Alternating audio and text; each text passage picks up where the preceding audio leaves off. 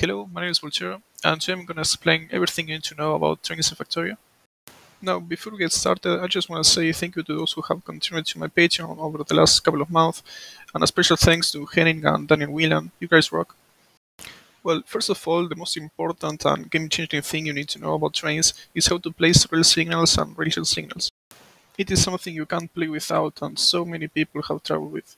So before going into detail, just to make it as easy as possible, all you need to do is this simple rule. Place a rail signal going into a junction and rail signals on all of its exits. Well, roll credits and video, that's basically it. Just follow that rule and you'll be able to build whatever train systems you want. Now, to explain a bit why this is, let's see some examples.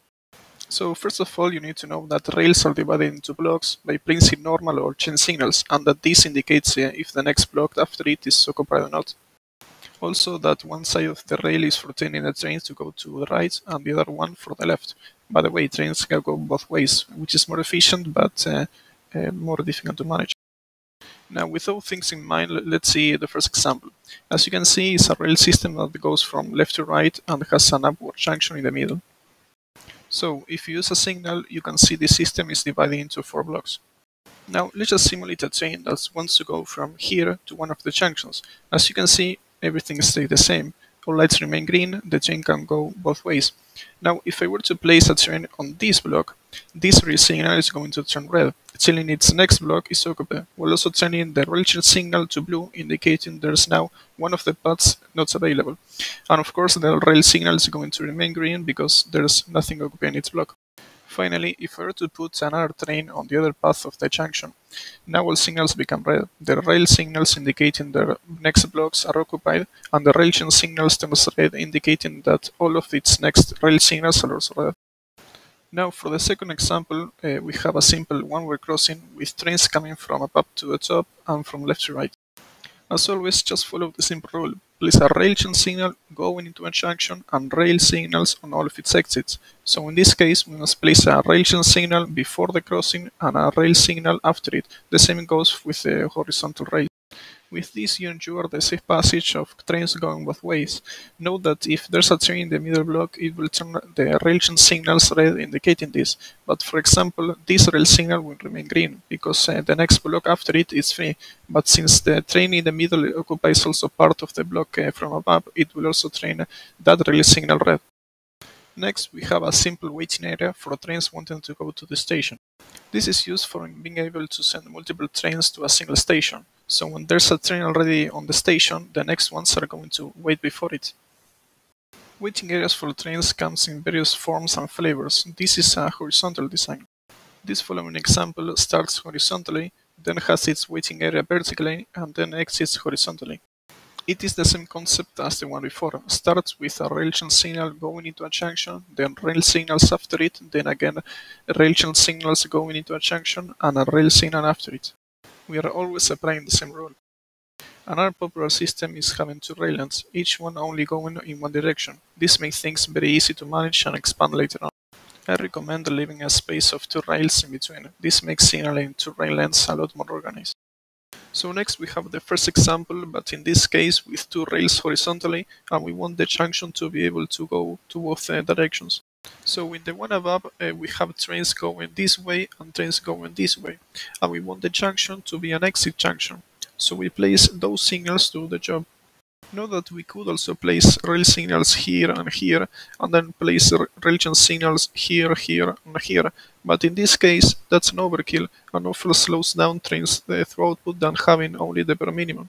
The one below is the opposite. We want the junctions to be an entry to the lanes, so we must place those signals. In this next example, we have what's called a T-junction, this one having 2 railings, one for each direction. Next, we have a simple 4-way crossing. That's very easy to build. Just take a blueprint of the T-junction, remove the signals, and paste that design to make the 4-way crossing. Then add the necessary signals and you're done. Then we have what's called a roundabout. It does the same job as a 4-way crossing, with the main difference being that a 4-way crossing is easier to navigate on manual mode than on a roundabout. Yet I usually prefer being the roundabouts. You can use whichever you like most. Well, those were the most usual junctions you're going to have to deal with. Now I'm going to talk about the different rail systems for your base. The two most popular ones are a modular base and a city block base. A modular base refers to a rail system often of 2 or 4 rail lines, 1 or 2 lines for each direction, that uses T-junctions, four-way crossings, roundabouts, etc. It is used to easily expand your factory by making branches and building different modular factories from distance from each other. This system is often used in railroads maps and when plain vanilla.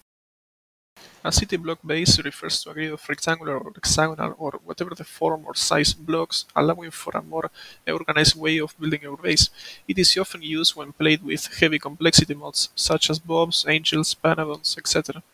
Having a grid of rails also helps a lot to lower traffic. For example, if there's a train that wants to go from here to here, but there's a train here and here, it will surround them and it will get to its destination from the block to the right.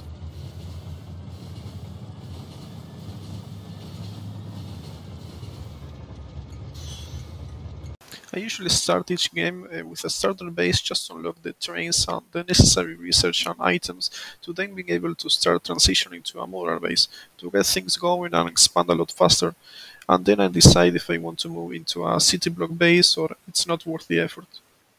It is up to you to design your base, whether you want to make a modular or city block base, or if you're a spaghetti chef with your belts and you may want to do the same with your rails. I don't know, whatever floats your boat. Also, keep in mind that as everything else in Factorio, this can be optimized a lot further. The designs I showed today are not the perfect best trains through output designs.